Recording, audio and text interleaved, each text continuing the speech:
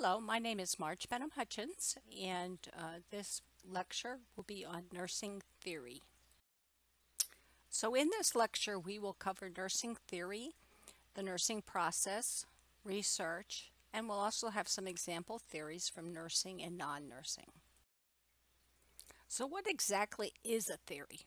A theory has been described as a thoughtful and rational explanation of the general nature of things.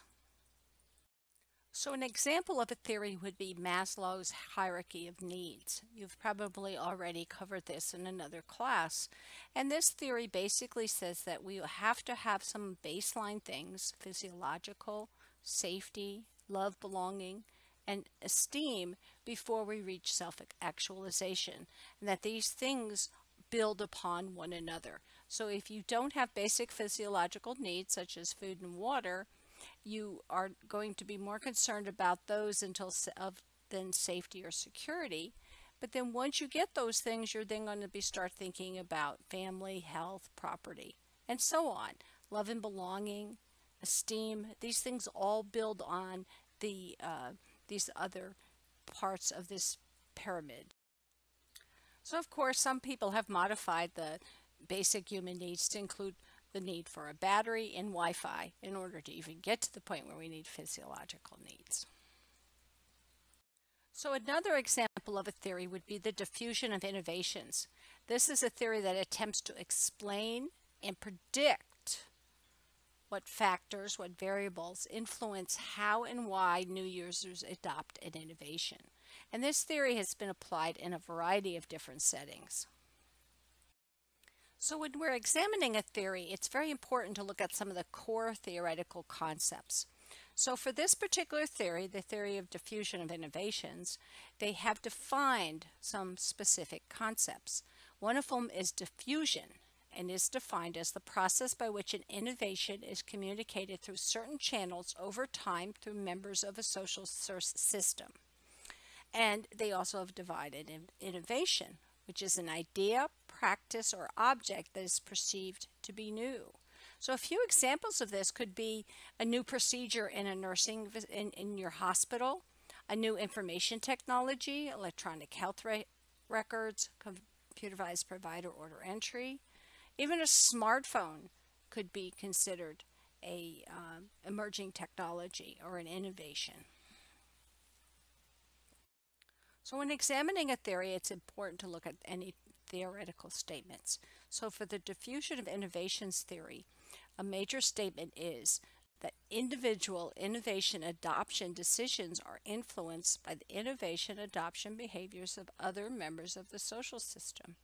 And this makes sense if you look around you, if you think about things like computers and smartphones and what you're going to do next. This one diagram here shows dress, fashion. These are things that people are more likely to adopt once they've seen other people in their social system are adopting them. Another important component of the DOI, diffusion of innovations theory, is that they have defined adopter categories. And so this includes innovators. These are people that require a shorter adoption period. They're more venturesome, ability to cope with uncertainty. These might be people you know are the first one to get the latest smartphone or a gadget that comes out. Early adopters, and this is what's really important. These people are the innovation opinion leaders. So they're the role models. They're often respected by their peers and are well-informed decision makers. These are the people that in a hospital environment, you have to be really aware of who these people are and to get them, make sure that they are on board with some type of practice change because they are going to influence the behaviors of others. So, and then the early majority, they deliberate before adopting. And then the late majority waits a bit longer. They need more pressure from their peers. They're skeptical and they're cautious. And then you have the laggards. They're suspicious of innovations and they take a lengthy decision process. And you probably will recognize these categories in different people you know if you just think about some of the emerging technologies in our current environment.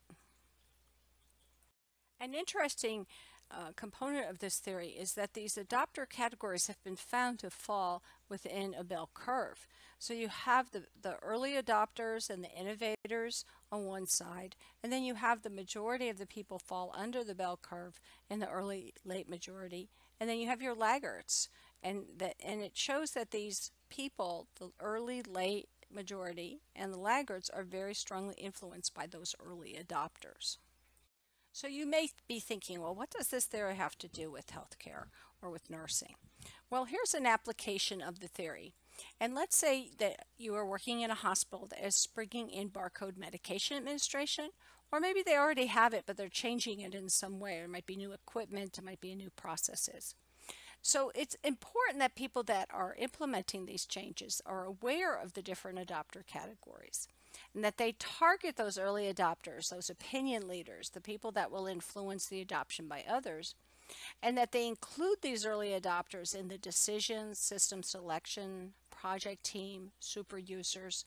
You may find that in some cases when new technology is rolled out, hospitals will have people that they may call super users, or somebody that's on the floor that's also a nurse that can help you and guide you and understands your job, your workflow, and also understands the new technology and helps champion it.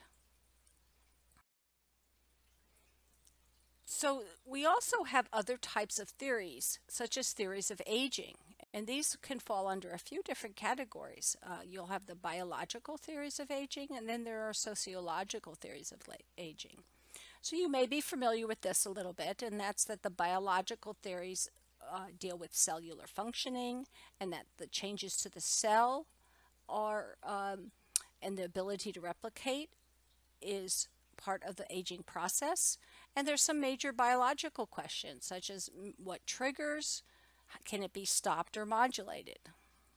Falling under the biological theories of aging are the non-stochastic theories, apologize for my pronunciation, that include programmed aging, genes, immunity, and then there are some theories that have to do with error, and that has to do with wear and tear, cross-linkage, free radical, and these are theories that are biological but have to do with sort of the wearing out and errors that may occur in our biological processes. And then there are the sociological theories of aging. One of them is role theory, and that's age norms, where it's socially and cultural expectations influence the behavior, and that there are pre-established roles that influence aging. And the other has to do with activity, and that theory attempts to predict and explain how individuals adjust age-related changes, as looking at activity and productivity.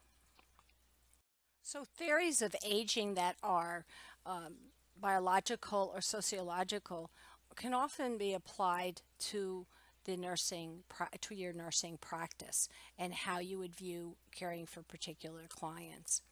A lot of the nursing theories that are available are based on some of these other types of theories, and it is applied then by the developer of the theory to nursing. So for instance, we have Dorothea Orum's self-care theory, and this is one that talks about the transitions in health that are directly influenced by the ability to provide self-care. And so when we can no longer provide care for ourselves is when we then become dependent on a healthcare provider. The Roy adaptation model, that describes the process of adapting to different situations. And Peplau's theory of interpersonal relations equates health problems with an opportunity to adopt better health practices and make positive life changes. So groups are going to be doing a theory presentation, and so I am going to use Dr. Malai's transition theory as an example of how you could present information on theory. So here, her transition theory is based that a passage from one life phase, condition, or status to another. The transition refers to both the process and the outcome of complex person and environment interactions. So Dr. Malai was born in Egypt, and she completed her nursing degree at the University of Alexandria. She got an MS in nursing from UCLA in 1964. her MA in sociology in 1966. So this helps you understand that she's trained in nursing and sociology. And then her PhD was actually in medical psychology from UCLA in 1968. So that tells you a little bit more about her background and perhaps how and why she developed her theory. So in your group theory presentations, one of the things you're going to be dealing with is examining the foundations for the theory. So in the case of Dr. Malai's transition theory, she drew upon psychology, anthropology, and sociology. So she looked at the stages in psychology, the stages of psychosocial development, and that each stage presents unique challenges. Everyone should transition through each stage for healthy development. That's Erickson. You probably remember that from some of your other studies. Anthropology. She examined ceremonies that celebrate an individual's transition from one status to another within a given society. And you're all probably familiar with these things. We have a variety of different ceremonies and customs within our families that do celebrate. It could be a marriage ceremony, it could be a funeral, it could be birth of a baby, it could be a religious oriented like a baptism or confirmation, bar mitzvah. And she also looked at sociology and theory of family relations. So for Dr. Malai, her major theoretical assumptions are that transitions are complex and multidimensional.